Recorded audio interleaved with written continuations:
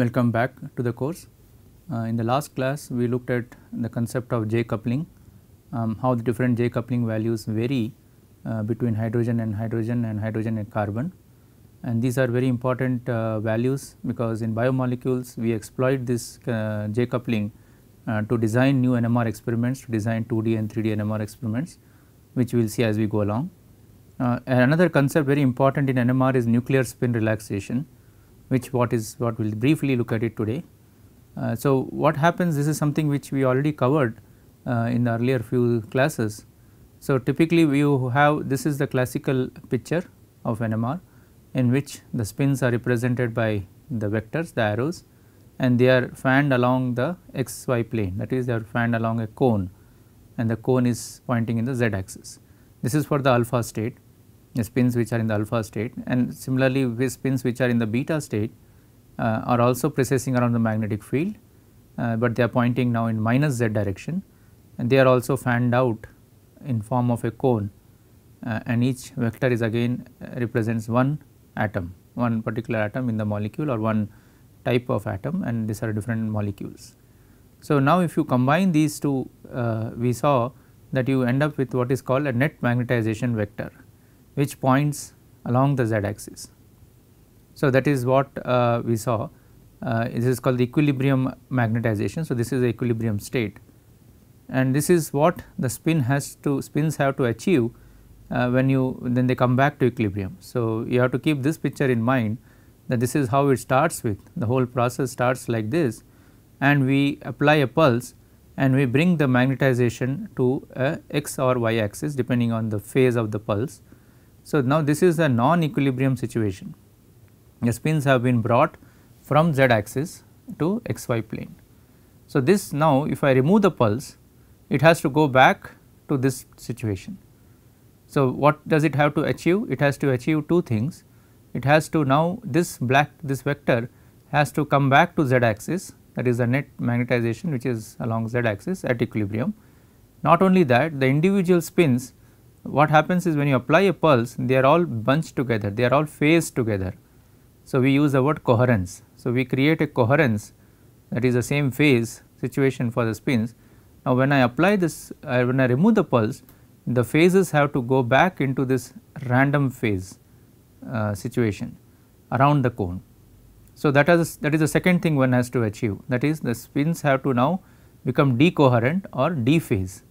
So, these are the two things, that is one coming back along z axis and one dephasing in the xy plane, because you see this dephasing, these vectors are actually not dephased in the z axis, they all come together in the z axis, but in the xy direction they are all phased out, they are randomized. So, therefore, that is the second thing which they have to achieve, and the first thing is along the z axis, to recover along the z axis. So, these two different pathways we use the word relaxation.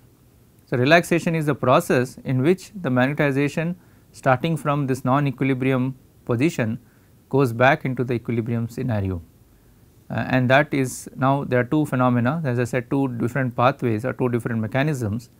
One is the z axis recovery, which we use the word T1 relaxation, and the second is a dephasing or decoherence of the vectors, because when you create vectors like this, they are actually coherent, they are together, and that is not an equilibrium situation.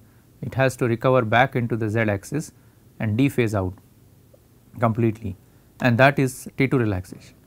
Now, these two parameters T1 and T2 play a very important role as far as the sensitivity of NMR is concerned, as far as the line width of a spectrum, of the peak in the spectrum is concerned. So, one has to therefore very carefully pay attention to these two mechanisms, especially in biomolecules. They play a very important role, and any wrong understanding of T1 and T2 can result in not a very good data or NMR spectra. So, let us look at this T2 relaxation again a little bit more, because this is a very important phenomenon for large molecules like proteins. Here you can see again what is shown here is the non-equilibrium situation. The signal is maximum along the x axis, and now the spins start dephasing. So, they are dephasing in the xy plane, and this is a picture we also saw in a few classes ago.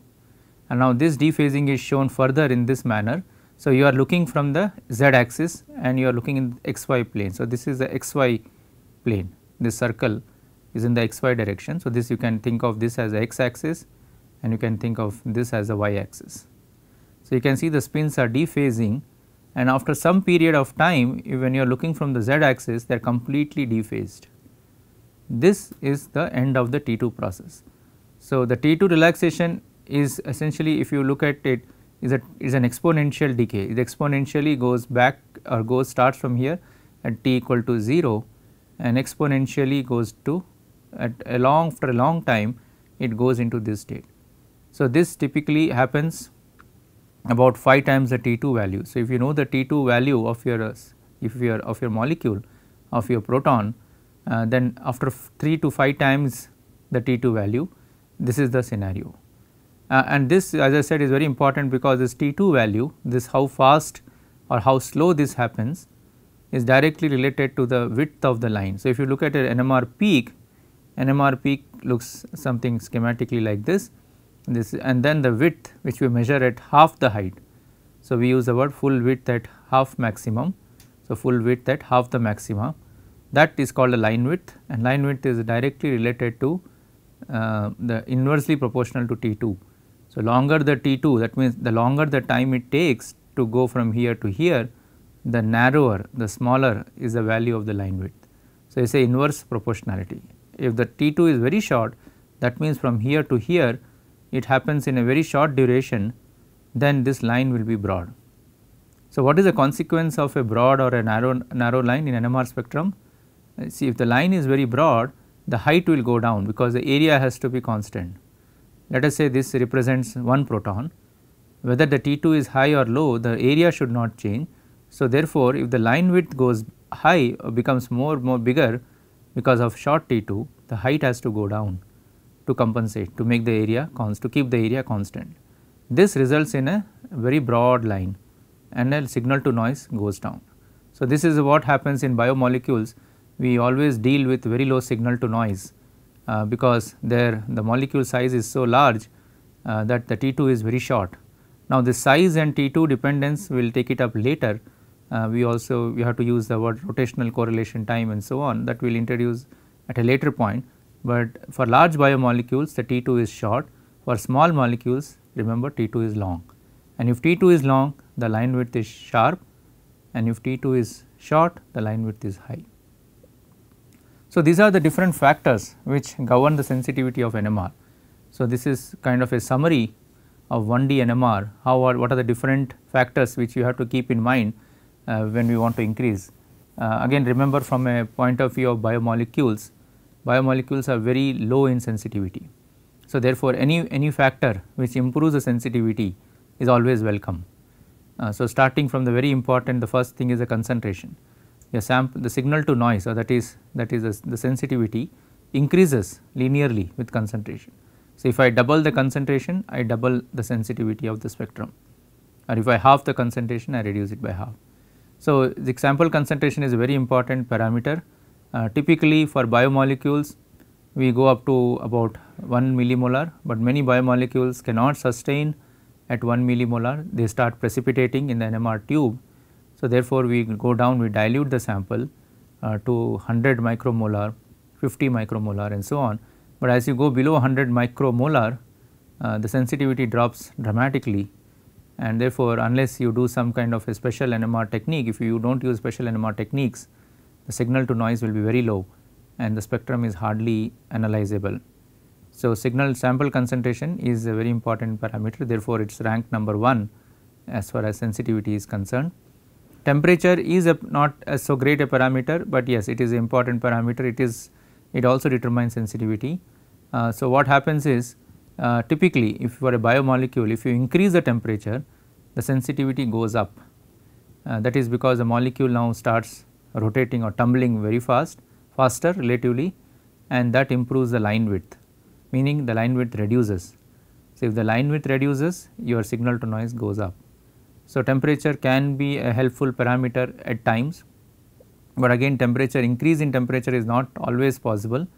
This biomolecule may start degrading even at room temperature. Many biomolecules are not stable, So, we have to decrease the temperature, go below room temperature. But if you go below room temperature, the problem is the signal starts little bit broadening. So, if you go to very low temperature like 5 degrees or 4 degrees, the signal to noise drops. So, if your sample is stable at room temperature, that is ideal situation. If it is stable in a higher temperature, that is very good, but if it is not, then at least at room temperature or near room temperature, what would be a good condition for as far as temperature is concerned. Magnetic field strength plays again a very important role. Now, you can see here the signal to noise goes up as B0 or magnetic field to the power 3 by 2. So, it is not just linear, it is T to the power. So, if when I go from 400 to 800 megahertz, I do not just double the sensitivity, the sensitivity goes more than double because it is to the power 3 by 2. So, therefore, it is one of the reason why a lot of research has gone into building a higher and higher magnetic field. You can see in literature, or you can see in industry, there are now 1.2 gigahertz NMR spectrometers getting ready, and this is one of the highest, this is the highest field strength as of today, and that is because of this factor, that any increase in magnetic field brings about a very high increase in sensitivity. Not only sensitivity, it also brings about improvement in resolution, which is not listed, this is not the factors, I mean resolution is not been discussed in this slide, but that is also a very important gain which happens with high. But a high magnetic field also has some negative drawbacks, which we will not discuss now. We will see that as we go to the biomolecular part. Now, what is important is what type of nucleus you are observing. Proton is always the best nucleus, it has the maximum sensitivity, and carbon is not so great, it is less 4 times.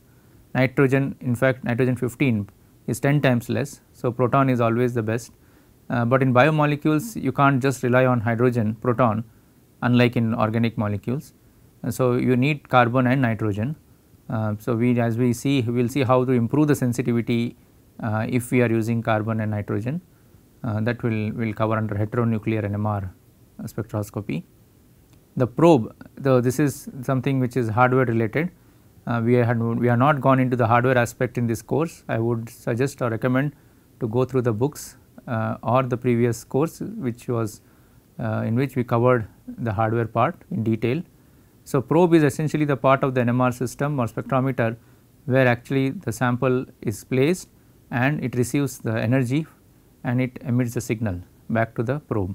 So, this special type of probes which are available today, we use cryogenic probes, and they have high sensitivity, and for biomolecules these days is by default at high magnetic field, combination of a high magnetic field and cryogenic probe is what is used for biomolecular studies. So, typically people use 600, 700, 800 megahertz NMR, that is higher magnetic field, with cryogenic probes. The last point, which is again an important point, is that your sensitivity, how strong is your signal or spectrum, depends on how much time was used to record the data. So, if you use a very short duration, and that is the number of time averaging or scans, if you use less, your signal to noise will be low. If you increase the number of scans, your signal to noise will go up. So, signal to noise is again proportional to the square root of time. So, this is an important point here which should be noted. Suppose I double or if I increase the measurement time from 1 hour to 4 hours, my signal to noise will not go up 4 times, it will go up by square root of 4 by 1, which is 4, and square root of 4 is 2. So, if I quadruple, if I increase my signal measurement time by 4 times, my signal to noise goes up only by 2 times. So, you can see the square root is important. So, if I increase the measurement time 10 times, so if I record a spectrum instead of 1 hour, I record for 10 hours, my signal to noise will go up only by square root of 10, which is 3.6, 3 point something. So, this is basically the way to look at how the signal to noise can be improved. There are different parameters, and which is very important to keep all this in mind as we go along. Now, this is again, this is just a summary of how 1D NMR spectrum is recorded. So, we looked at how the sample, and the sample is then put it in a magnet, and we apply radio frequency pulse. This is the resonance part, which is applied in the frequency with appropriate frequency, and then the signal which comes out from this molecules, the sample is collected and as an FID which decays with time, and it is digitized, and after digitization it is processed with Fourier transform, and that gives you the final spectrum. So, all the signals which are present in this signal, there are many different frequencies which could be present, are now presented or separated in the frequency domain, and this domain is a frequency domain signal or a spectrum, and that is converted into a ppm scale or represented in a ppm scale for analysis. So, when we look at higher NMR 2D and 3D as we go along, we have to understand how an experiment and 1D NMR experiment and 2D NMR experiments are built. So, this is what is called as a pulse sequence. A pulse sequence is like a blueprint. It tells you that what are the things, parameters which are important in a NMR experiment. So, although we will not go into detail of each and every parameter here, we need to understand what comes first, what are the different words or the terminologies which are used, because when we go to 2D NMR shortly, we will be referring to these terminologies. So, a 1D NMR essentially begins with a preparation period. This period is what is called as a equilibration period. So, you have put the sample and you wait for some time for it to equilibrate, and this is of the order of the T1 of the sample. Once the sample has equilibrated, then you apply the pulse. When you apply the pulse, the signal, the molecules are excited. So, that is why we use the word excitation pulse. This is a 90-degree pulse. 90-degree pulse causes excitation, remember, and the 180-degree causes inversion. So, we are now looking at excitation. Once the signal, the excitation pulse is over, the FID, the signal now starts getting collected in the detector, and that is FID induction decay, and that portion of time when we collect the signal, we use the word acquisition time. So, acquisition is the duration for which the NMR signal, the FID is collected. This is why we call detection of signal. And once the signal detection is over, we repeat this whole experiment again by going back to this point here, and that this whole process is repeated n number of times, and that is called as scans. This is what is shown in the next slide here. So, this is what I showed, the pulse sequence for a 1D experiment. So, you have, before you apply a pulse, you have an equilibration time, that is called relaxation delay, and that is of the order of few seconds. This depends on the T1 of the sample, remember. So, if the T1 is long, you need a longer time. If T1 is short, you need a shorter time, you do not need to wait long time. And then you apply the pulse, which is again duration of few microseconds. It can be also few milliseconds depending on the selectivity, which we will go into detail later. So, once a pulse is applied and removed, the signal which is the FID is collected, and that FID is now the acquisition time, the time it takes for the FID to go to 0. So, this time, which is about hundreds milliseconds to a few seconds. Now, this depends on the T2 of the sample. So, the FID depends on the T2, the length of the FID or the duration for which it is collected, and the relaxation delay is before the pulse, that depends on the T1. So, T1 and T2 play a very important role in signal process acquisition. Now, once the signal is detected, as I mentioned, you go back to this and repeat this n number of times, and that is basically called as scans. So, if you do a single scan, the experiment is over at this point. If you do multiple scans, you do multiple times, but each time you have to go back to here, not just before the pulse, you have to wait again for the equilibration to take place before you apply a pulse. So, this is this process of a 1D NMR experiment, and we will see as we go to 2D NMR, this kind of a picture or diagram will be repeated. So, therefore, it is important to understand this concept, which was covered also in detail in the previous course and also is covered nicely in many different textbooks.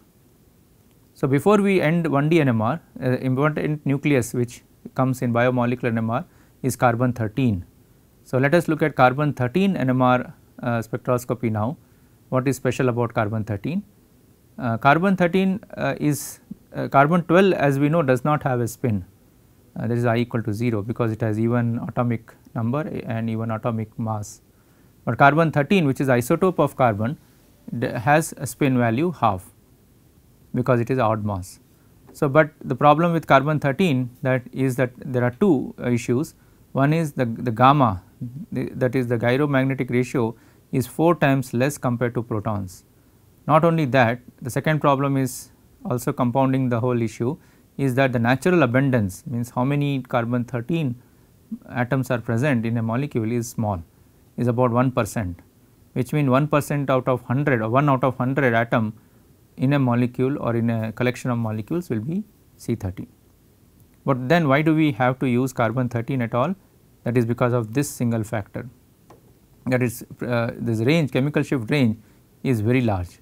You can see it goes up to 200 ppm in biomolecules, it can go even up to 300 in case of inorganic or organic molecules, but 200 ppm is a very large dispersion or resolution which is achievable with carbon 13, and also it carries lot of interesting structural features which can be useful for biomolecules. So, carbon 13, although these are the two problems, it is still used very popularly, and the first problem here, which is the abundance, can be dealt with using isotope labeling, which is what we will cover in this course. For biomolecules, we can make a molecule fully carbon 13 labeled, in which case it will be 100% of all carbons will become C13, no longer 1%.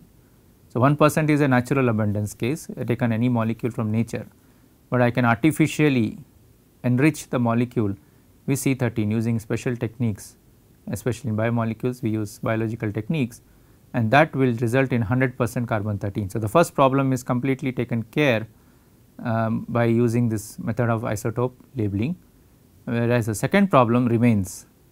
This is again a difficult to handle, but this also can be removed by heteronuclear NMR techniques, which we will see when we come to 2D NMR. So, both this problem can be tackled, and the reason for the motivation for doing that is this huge range.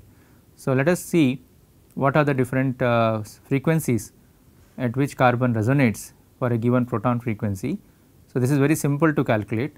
So, this is the magnetic field shown here for hydrogen, I mean for a magnet, and for hydrogen the frequency corresponding to that magnetic field is shown here. So, this comes from the equation omega equal to gamma into B0. So, B0 is given, gamma we know for protons, so we can calculate omega. So, these are the different values for different magnetic field. For carbon it is just 4 times less, because carbon also has the same equation omega equal to gamma into B0, but now the gamma is 4 times less compared to proton. So, therefore, its gyromagnetic ratio is 4 times less, so its frequency will become 4 times less. So, you can see for a 500 megahertz in a spectrometer, your carbon 13 will come at 125 megahertz frequency. Okay. So, similarly for 600 it becomes 150, and for 800 is 200. So, we essentially divide the hydrogen frequency by 4 times to obtain the frequency of carbon 13. So, what is the implication of this? The implication of this is on the sensitivity. Remember gamma we showed in the very first or second class is a factor which determines the sensitivity through Boltzmann equation. So, because of 4 times less gamma, the sensitivity of carbon and the polarization or the population difference of carbon is also less. But this is where the advantage of carbon comes in. You can see the range, the huge range of chemical shift variations possible in carbon 13. So, it varies from almost 0 ppm, where the first 20-30 ppm belong to this methyl groups. Methyls are very strong NMR, they give very strong NMR signals both in carbon 13 and proton, and they are very easy to identify, and they come around this region. Then comes methylene in amino acids in proteins, then comes methine, and then there is kind of a gap. Normally you do not see anything up to 80 70 to 80, and that is where the amino acids which are attached to oxygen, the carbons in the amino acid attached to oxygen come in this range. In biomolecules we are not concerned with chlorine and bromine, and similarly we in biomolecules we do not worry about alkynes. So, this particular zone in biomolecules from 35 to 90 or sorry from 80 to about 100 or 120 is a kind of empty. We do not see anything in this zone because these species are not present in biomolecules. So, biomolecules typically we go up to 80, and then the region which is of interest is the aromatic, because of amino acids which are aromatic in nature. Their peaks start appearing at between 110, 120 to 140. So, aromatic region is another region of importance. Then another very important region is the carbonyl, and this carbonyl in case of proteins comes from amides.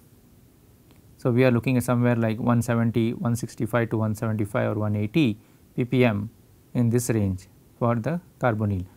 We will not normally get peaks so downfield, that is between 180 to 200 in proteins, but for organic molecules this is an important zone. So, carbon 13 NMR spectrum is therefore very useful. It has a wide range. So, we can actually look at the spectrum and identify the different functional groups which are present in the system. So, this is again a broad range of chemical shifts given for carbon. So, single bond is somewhere between 0 to 50, carbon oxygen, the carbon attached to oxygen come around this range, double bond which is in aromatics, and carbonyl in this range. So, one thing very important in carbon 13 NMR is if there is a coupling between two carbons. So, naturally there is going to be a coupling because both are NMR active. So, if there are two carbons attached to each other, it is possible, but then the thing is there is the abundance of carbon and natural abundance is very low. So, if this is 1% abundance, this is also 1%. So, what is the chance that you will encounter two carbon 13 next to each other, and that chance is 1% of 1%, that is very low, and therefore, carbon 13 coupling will never come in the spectrum, unlike protons where it is very conspicuous. When an NMR spectrum of proton, as we saw, shows very nice doublets, triplets and so on. But if you record a carbon 13 1D NMR, you will hardly notice any carbon coupling at natural abundance. But this is no longer the situation if you have a C13 enriched biomolecules, like in proteins. When I will go through the isotope labeling part, we are essentially focusing on completely making all the carbon in the molecule as carbon 13. In such a scenario, your coupling is going to be present. So, carbon coupling at natural abundance is not a problem, not probable, but in carbon 13 enriched molecules it is definitely a problem which one has to consider when designing experiments. We will see that when we go along. But carbon 13 definitely couples to hydrogen irrespective of whether it is enriched or not enriched, because every carbon 13 will most likely be attached to a proton unless it is a quaternary, but you will have this carbon 13 attached to hydrogen, and hydrogen is 100% NMR active in abundance. So, these two are now NMR active nuclei, so they will start coupling, nobody can stop it from coupling. So, this coupling now is strong coupling about 100 to 200 hertz, and that coupling will now possible, you can see in the spectrum. So, if you record a carbon 13 spectrum, you may see a coupling to proton unless we remove that coupling. So, that is what is important to understand. So, let us look at first how the patterns will come. This is similar to what you see in proton NMR. If you have a carbon 13 attached to 3 hydrogens, it will be n plus 1, 4, that is that n plus 1 rule. Similarly, if it is attached to 2, it will be a triplet, doublet and a singlet. So, this is similar to what we saw in the case of protons, hydrogens, that if a hydrogen is attached to 1 hydrogen, it shows a doublet, if it is attached to 2, triplet and so on. So, this can be a problem because you see the sensitivity goes down. Each time you record a splitting or get a splitting, the sensitivity goes down by half. So, that causes a problem, and that increases the complexity also, because instead of one peak, now I start seeing many peaks. So, the standard technique which is used to remove such couplings between carbon and hydrogen is called as decoupling. So, decoupling is a technique in NMR to remove the J coupling between carbon and hydrogen in a carbon NMR experiment. Decoupling is a general word, it can be also used for carbon decoupling, carbon nitrogen decoupling, or any two nuclei. If you want to decouple, we use our decoupling. So, in carbon 13 NMR, it is essentially a technique where we will apply a continuous RF irradiation, RF energy to a given spin A, and then the nuclei starts jumping between the two because you are applying RF, and that results in decoupling. So, we will not go into the details of decoupling in this course, but this has been covered in many books. The idea basically is, which you have to understand and take home, is that carbon 13 appears now as a singlet because we have removed its coupling to the J coupling to proton. We can also do this with other nucleus, carbon 13 with nitrogen or carbon 13 with another carbon 13, which we will see when we go to biomolecules. So, this brings us to the end of the 1D NMR spectroscopy. We will now move on to 2D NMR and we will see how now the different homonuclear and heteronuclear 2D NMR experiments are conducted and analyzed.